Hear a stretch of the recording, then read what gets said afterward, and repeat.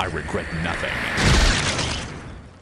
Hi everyone, quick disclaimer, this video is about an adult video game.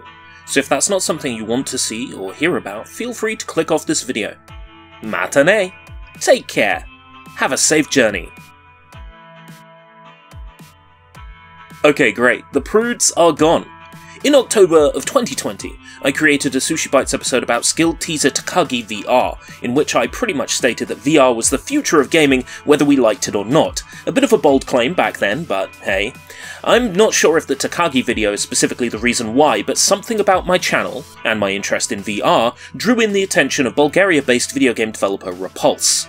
The team had wrapped up their first VR game in 2018 and had started development on another, Iragon, the subject of this video. They reached out to me with links to their press kit and where to acquire the demo builds, and since then I have been closely watching the development of the game.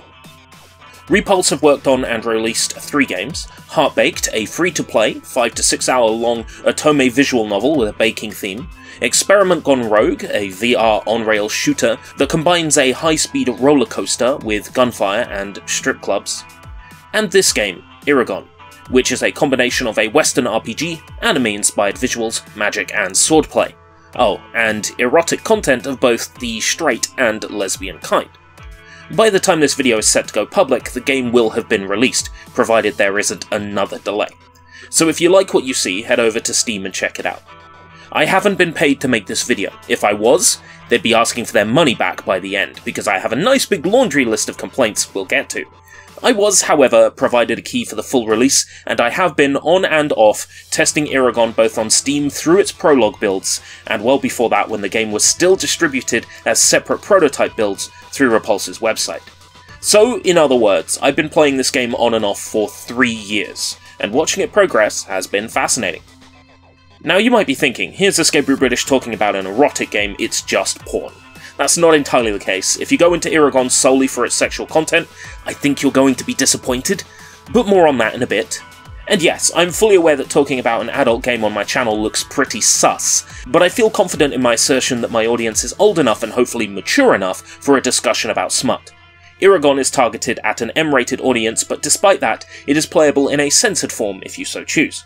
It is not a perfect censorship toggle. I certainly wouldn't risk streaming the game even with censorship enabled, but we'll get around to that eventually as well. Iragon was successfully crowdfunded on Kickstarter. The game had already been in development well before then, and was only seeking $10,000 in funding. There are sentiments online about the game being a potential Kickstarter scam, usually focusing on the disappointing demo build and the low funding goal. Seeing as the game has been released, and though flawed in many regards, lives up to most of its lofty promises, I cannot in good faith call the game a scam. The campaign ended, having raised a staggering $161,631 from 3,178 backers, and yes, you have to watch them all scroll by on the credits. Well, I don't want to be accused of not doing my journalistic due diligence. Turns out this game also raised a shit ton of money on Indiegogo as well, so now I can understand a bit more where people might be coming from with the scam allegations, but nonetheless, the game has released, right? So, still, that's a lot of money. That's a lot of money. So what is Iragon? Iragon is a role-playing game with an emphasis on combat. It's not an open-world game, instead being cordoned off into chapters with their own maps. These maps contain large areas that are crammed with enemies to defeat, hidden treasure chests containing loot, and experience orbs to find. The combat is both hack and slash and magic-based, with a small skill tree to enhance your magic spells. The core thing that sets Iragon apart from similar games is that it is playable in full in both VR and third person. You are not committed to one playstyle, meaning you can switch between them depending on how you feel. You may decide you want to start the game in third person with a game controller or mouse and keyboard, but for another play session you wish to continue your save file in VR. No problem there. So how exactly does the combat work between the two playstyles? In third person, it's one of the triggers or mouse clicks to attack or cast magic, with the magic being selectable from a list of different spells by pressing a button or a key to cycle through them. In VR, your weapon and various spells are attached to your belt. You then grab what you need from your belt to cast it, and you can quickly recast the last spell you used simply by holding the same trigger again. The gameplay feels pretty good in both third person and VR, and if I were to say there was any one element of Iragon that is the strongest of them all, I'd immediately point to the combat. In both third person and VR, this is the one part of the game that, combined with the sense of exploration, makes it an easy game to recommend. While it's not exactly the most ambitious game, the half a decade the small team at Repulse has pumped into Iragon shines through, especially when you're in the midst of a good fight. Would be nice to have a toggle to place my weapon on the right hand side of my belt though. The game is voiced entirely in English, and there are subtitles in 12 languages. The acting is decent, serviceable. The cutscenes are animated, choreographed, and voiced, with camera angle changes. Sometimes the inflection seems to change wildly during a single cutscene, but it's hard to find professional games that don't suffer from the exact same problem. It's a bang-up job unless you're a stickler for Hollywood quality acting, and it's honestly quite reminiscent of the cheesy English-dubbed anime that inspired the game's development. The cutscenes are adapted from third person to first person when playing in VR, though not quite as elegantly as they could be, but again, we'll get to that.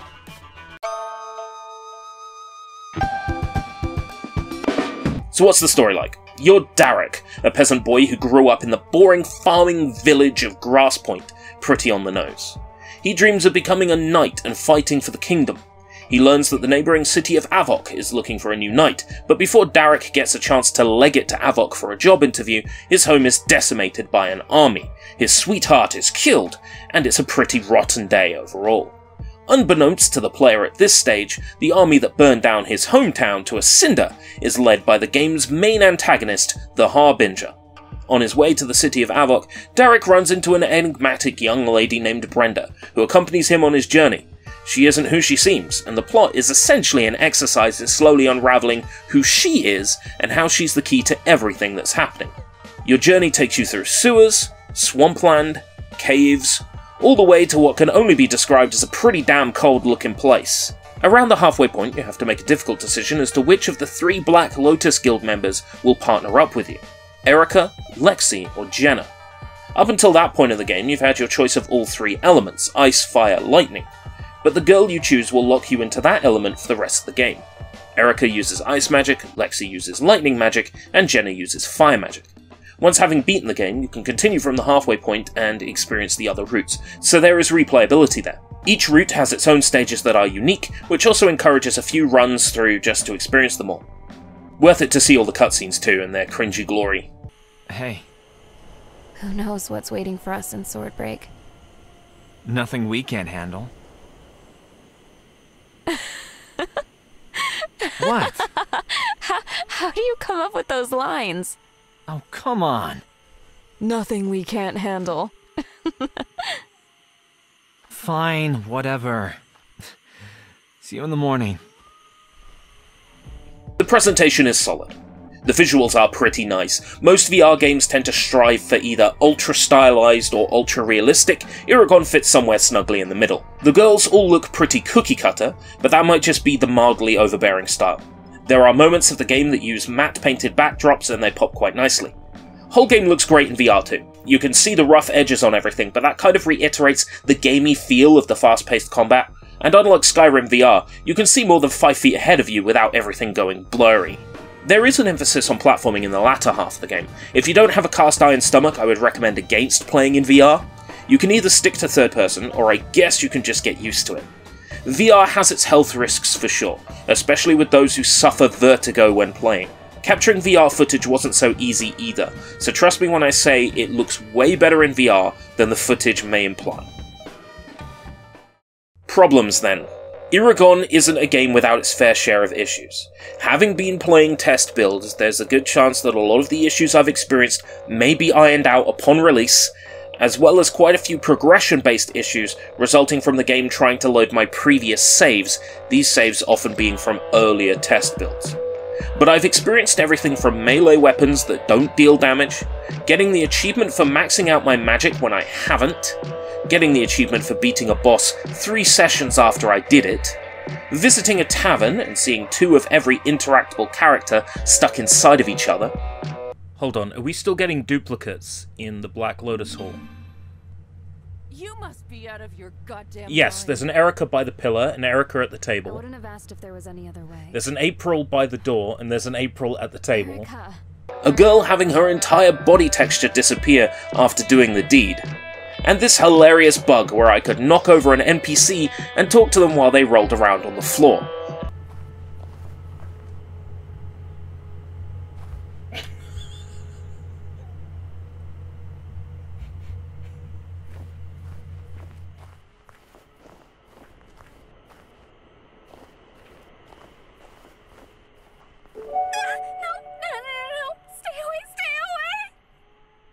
It's okay. I'm not gonna hurt you. But you killed them! I didn't have much of a choice. I'm sorry. Could even use them as a physics trampoline.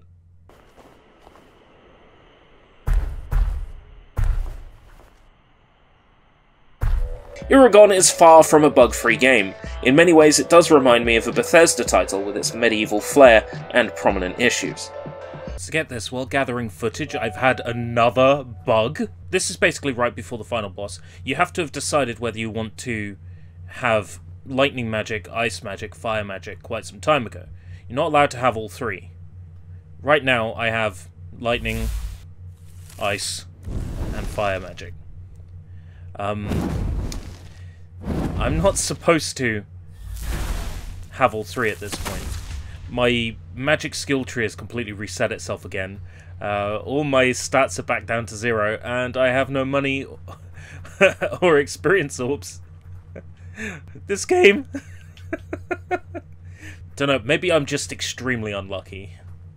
So after loading that file and playing through till the ending, I got the achievement for beating all 3 girls' routes, but I haven't, because I don't have the achievement for beating Jenna's route yet, because I haven't beaten Jenna's route yet. I love this game, but it is so broken. But I enjoy broken, so I don't know whether to cry or laugh. Hold on, am I making attacking noises during the credits? Yes. I could cast magic. Other things I've noticed, the occasional spelling mistake in the subtitles or them not perfectly matching up with the voiceover. The censorship doesn't always work, despite having it enabled. For example, if I choose to waste 5,000 gold on a little hanky-panky with a shopkeep, I can see a few frames of the minigame when I choose to respawn from the pause menu.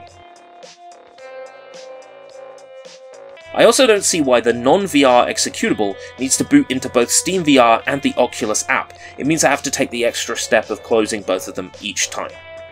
As I alluded to earlier, when playing in VR, the game presents the cutscenes from a first-person perspective. This means having to turn your body to see what's happening, which isn't always ideal. I'm not sure what specifically causes the game to get out of whack with where you're facing, but given VR can have countless setup variables, it could easily be the result of the way I specifically have it set up. Also, while playing in VR, the chapter images don't appear for me. They do when playing in third person, but in VR I just get the Steam VR Grid void background thing. Oh, quite often in the VR cutscenes I find myself hovering way above the characters, or even in this clip, getting placed underneath the floor. I'm not mad, personally I find it kind of hilarious. But if I had backed the game at one of the higher tiers on Kickstarter, I'd probably be pretty upset if Iragon had such glaring problems upon release. And the elephant in the room.